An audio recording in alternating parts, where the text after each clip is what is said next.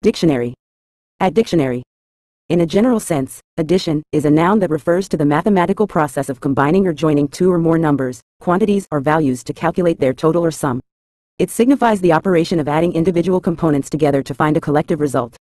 Beyond mathematics, addition can also denote the action of incorporating or including something extra or supplementary to an existing entity, making it a more extensive or complete whole. This term is widely used to describe the process of increasing, enhancing, or extending something by the introduction of additional elements or components, whether it's adding information to a document, features to a product, or new members to a group.